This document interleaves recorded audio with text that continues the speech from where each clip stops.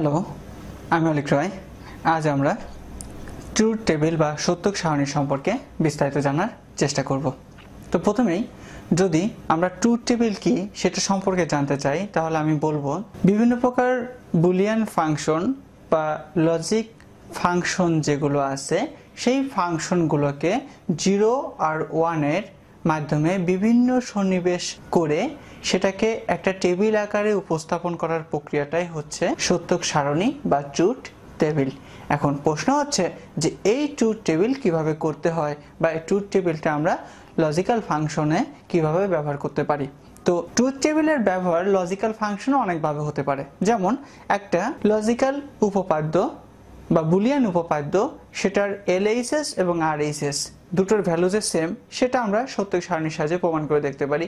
একটা লজিক্যাল ফাংশনের LHS আর RHS এর যে ভ্যালুটা, যে চলকগুলা বা ভেরিয়েবল দিয়ে বসানো আছে, সেই ভেরিয়েবলগুলা অ্যাকচুয়ালি LHS আর RHS সমান কিনা সেটা আমরা সত্যক সারণীর সাহায্যে প্রমাণ করতে পারি।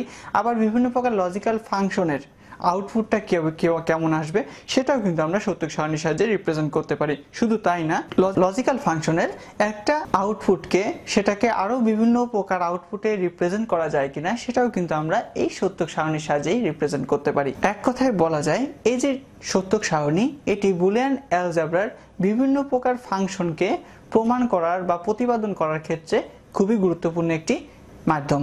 এখন যদি আমরা সত্যক সারণী কিভাবে করতে হয় সেটা দেখতে চাই, তাহলে আমি এখানে দুটি ফাংশন লিখে রেখেছি।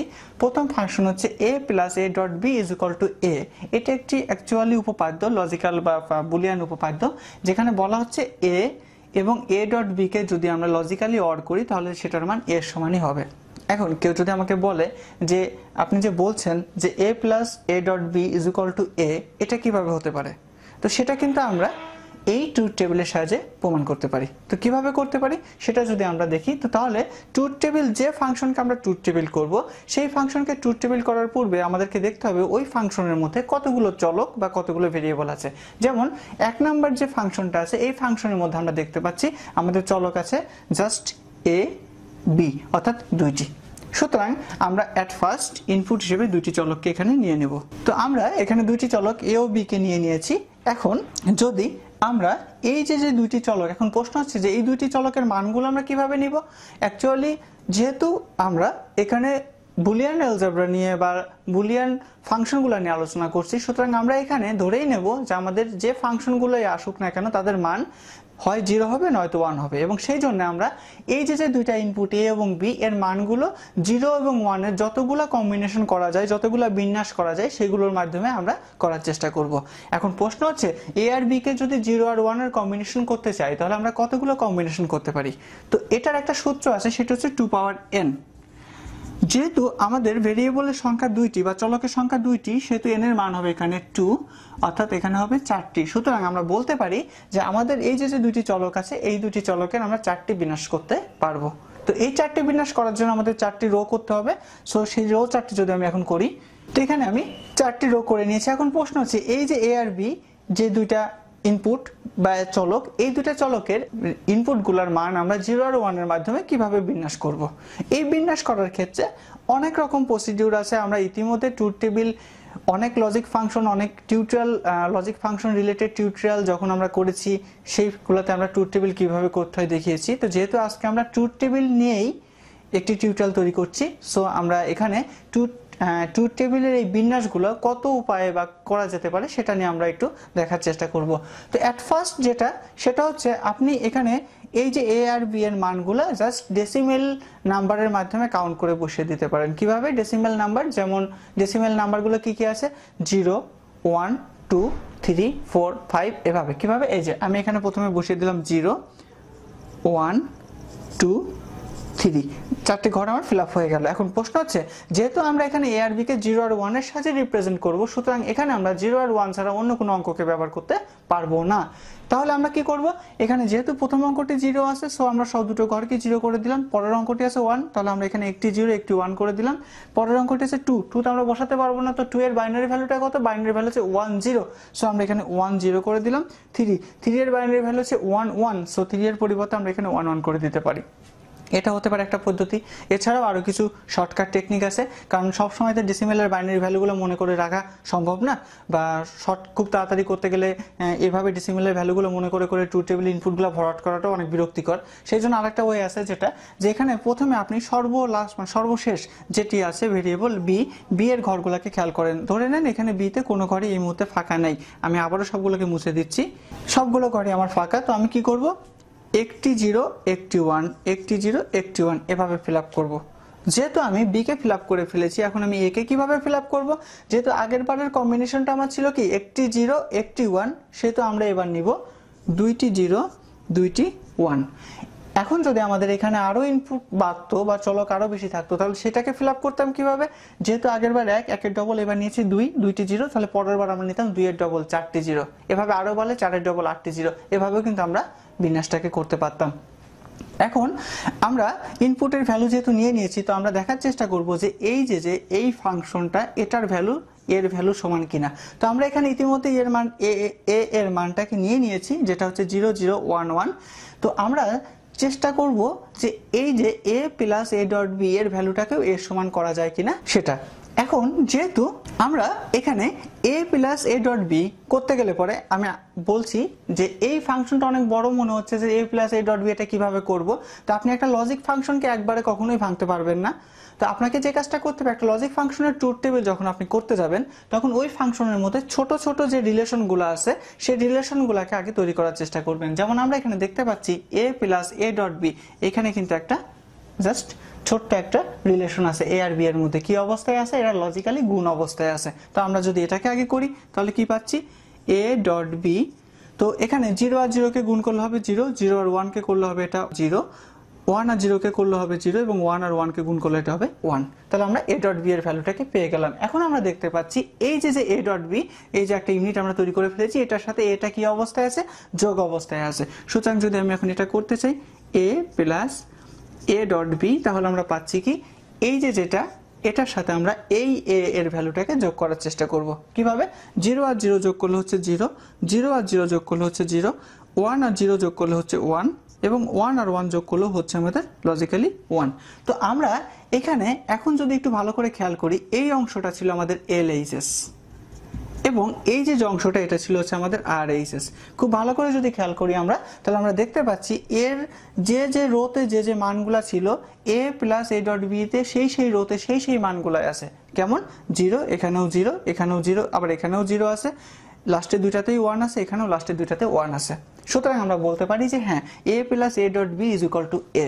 তো এইভাবে আমরা যে কোনো সূত্রকে সত্যক সারণীর সাহায্যে কিন্তু প্রমাণ করতে পারি।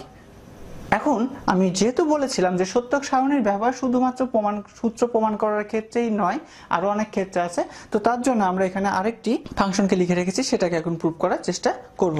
তো আমাদের এখানে এই যে ফাংশনটি আছে f of x is equal to a plus b dot a plus c পূরক, এর ভ্যালুটা কত আসতে পারে সেটা আমরা সত্যক সারণীর সাহায্যে কিন্তু বের করতে পারি। তো যদি এই ফাংশনটাকে আমরা সত্যক সারণীর সাহায্যে এই ফাংশন আউটপুট fx এর মানটাকে বের করতে চাই, তাহলে আমরা কিভাবে বের করতে পারি চলুন একটু দেখা যাক। এখানে আমরা প্রথমে কি করব, যেহেতু আমরা আগে খুঁজবো, আমরা আগেই বলেছি যে সত্যক সারণী করতে গেলে পরে আমাদেরকে যেটা মাথায় রাখতে হবে সেটা হলো যে ফাংশনটাকে নিয়ে আমরা সত্যক সারণী করব সেই ফাংশনের মধ্যে কতগুলো ভেরিয়েবল আছে। তো এখানে আমরা দেখতে পাচ্ছি মোট ভেরিয়েবল আছে a, b এবং c। তো এখানে আমরা a কে নিব, b কে নিব, c কে নিব, অর্থাৎ টোটাল আমাদের ভেরিয়েবল হবে কয়টি, 3টি। তাহলে যদি আমি 3টি ভেরিয়েবলকে নিয়ে নিই, তো আমরা এখানে 3টি ভেরিয়েবল a, b এবং c কে নিয়ে নিয়েছি। অনেকে বলতে পারেন যে এখানে তো আছে c পূরক, তাহলে আমি তো c পূরক নিতাম, c কেন নিচ্ছি। অ্যাকচুয়ালি c পূরককে আপনি কখনোই নিতে পারবেন না, আপনাকে আগে c কে নিতে হবে, দেন c কে আপনি c পূরক করে দেবেন। এভাবে কিন্তু আপনাকে কাজটা করতে হবে। তো এখন প্রশ্ন হচ্ছে, যেহেতু আমাদের এখানে চলক বা ইনপুট কয়টি আছে, 3টি, তাহলে এর সম্ভাব্য বিন্যাস বা রো হবে কয়টি। আমরা ফর্মুলা আগেই জানি 2 পাওয়ার n বা 2 পাওয়ার 3, যেহেতু এবার চলকের সংখ্যা 3টি, সো এটা হবে কয়টি, 8টি। তাহলে আমরা এখানে কি করব, 8টি রো তৈরি করব। তো চলুন আগে 8টি রো আমরা তৈরি করি। তো আমরা এখানে a b c তিনটা চলকের 8টি ঘর আমরা তৈরি করে ফেলেছি। তো এই 8টি ঘরে আমরা কি করব, মানগুলোকে এ বি এবং সি এর মানগুলোকে পর্যায়ক্রমে বসানোর চেষ্টা করব। তো আমি যেহেতু বলেছি যে আমরা অনেকগুলো ফর্মুলা শিখেছি এই ঘরগুলোকে ফিল আপ করার, তো আমরা এখন যে কোনো একটি ফিল আপ করে আমরা কাজ করব। আমরা এইভাবে করব, যেহেতু আমরা প্রথমে নিব আমরা সি কে, সিতে কি আছে, একটি 0 একটি 1,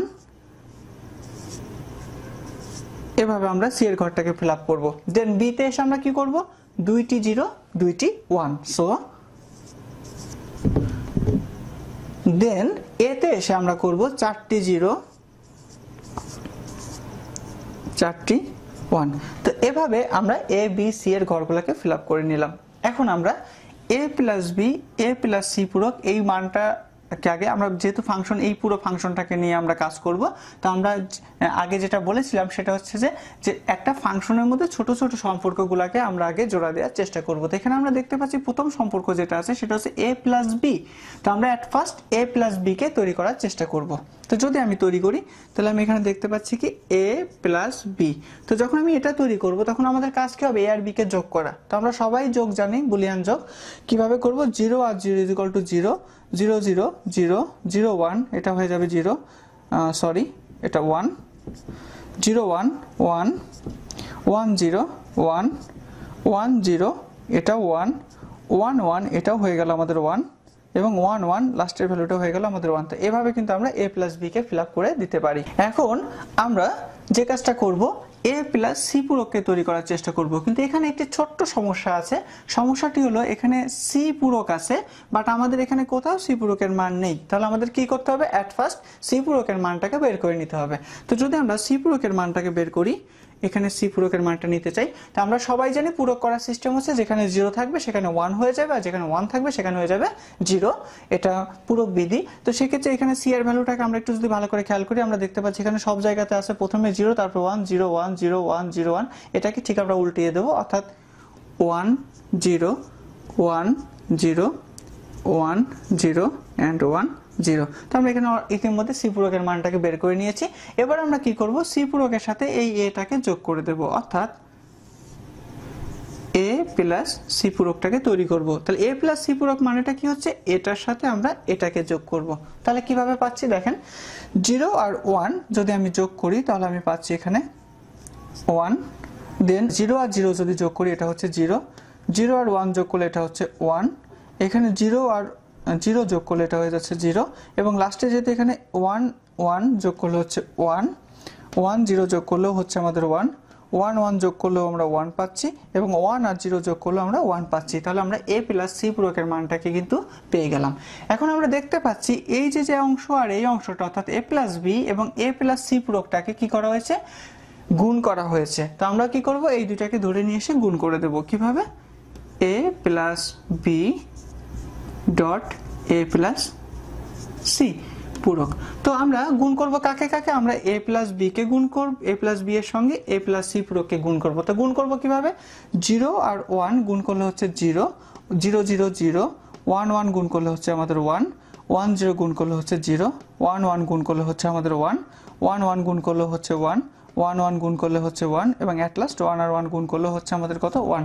তাহলে আমরা এখান থেকে কিন্তু a plus B dot A plus C পূরকের মানটাকে পেয়ে যাচ্ছি। তো এটাই কিন্তু আমাদের ফাইনাল আউটপুট fx। তো এভাবেও আমরা সত্যক সারণীর সাহায্যে একটা লজিক্যাল ফাংশনের ফাইনাল আউটপুটটাকে বের করতে পারি। তো আশা করি আমরা সত্যক সারণীর কিভাবে করতে হয়, সত্যক সারণীর ব্যবহার সম্পর্কে বিস্তারিত জেনেছি। ইতিমধ্যে আমরা অনেকগুলো ক্লাসে সত্যক সারণীর বহু ব্যবহার করেছি, ডি মর্গানসের উপপাদ্য, ফুল Eder, half Eder, decoder, encoder, সেগুলো যদি আপনারা দেখেন, সাথে যদি এই টিউটোরিয়ালটাকে যদি একটু ফলো করেন, তাহলে আশা করি সত্যক সারণী সম্পর্কে আরও বিস্তারিত আপনারা জানতে পারবেন। আগামী ক্লাসগুলোতে আমরা ডিজিটাল ডিভাইসের আরও অনেক গুরুত্বপূর্ণ বিষয় নিয়ে আলোচনা করব। সে পর্যন্ত ধন্যবাদ সবাইকে।